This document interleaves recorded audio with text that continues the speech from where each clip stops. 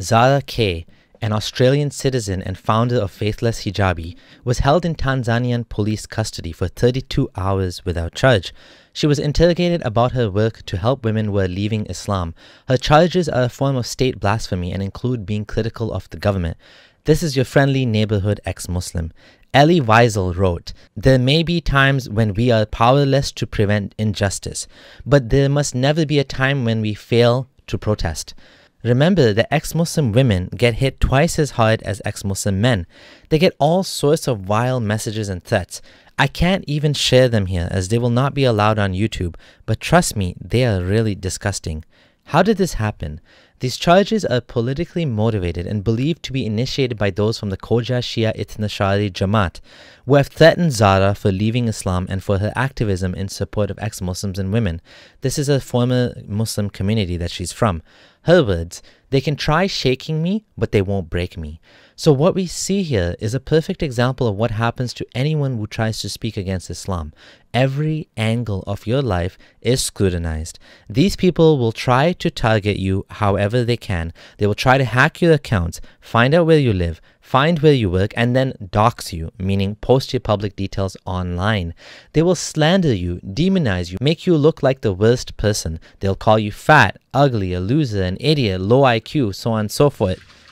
Digging up old posts and escalating to the government is just another tactic used to silence dissent. The first charge she has is regarding something she has said while she was in the UK about Tanzania's handling of COVID-19.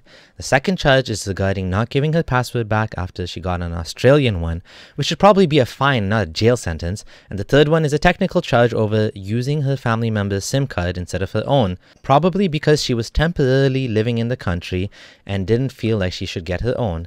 And that should really just be thrown out.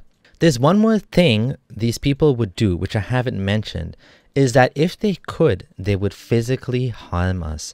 They would take ex-Muslims and imprison us and even execute us to shut us up and shut us down. This is a moment where we all need to stand together against religious bullies and fascists who want to shoot us down, quite literally. Against this former Shia community of hers that wants to see her rot in prison and stop her activism. We must always take sides. Neutrality helps the oppressor, never the victim. Silence encourages the tormentor, never the tormented. Elie Wiesel. We are going to rally to her cause. We're not going to let these Muslims shut her down. Here's what the Council of Ex-Muslims of Britain is proposing. We call on the public to continue to take urgent action by contacting Tanzanian embassies in countries of residence and the Tanzanian government calling for all charges against Zara K to be dropped and that she be permitted to leave the country.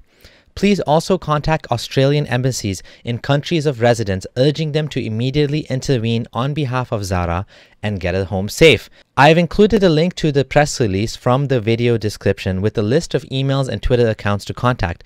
You can tweet the Tanzanian President John Magufuli directly, as well as contact your local embassy. We need to especially support ex-Muslim women, as there are much less of them and they are able to connect with other women like nobody else. My audience on YouTube is predominantly men, so let's help balance that out by featuring female ex-Muslim content producers. So that's what I wanted to share, an appeal to support Zara and get her back on her feet. I don't know when she'll be able to start her activism again, but let's make this crisis a bit more manageable for her. After this is over, let's continue to support her and other ex-Muslim women. This is your friendly neighborhood ex-Muslim signing out. One last thing. I will be reapplying to be back in the partner program and reactivating my channel memberships on YouTube in the new year. Hope those of you who got your membership suspended will rejoin once it's back. Here's to a happier 2021 for all of us from your friendly neighborhood ex-Muslim and from my family.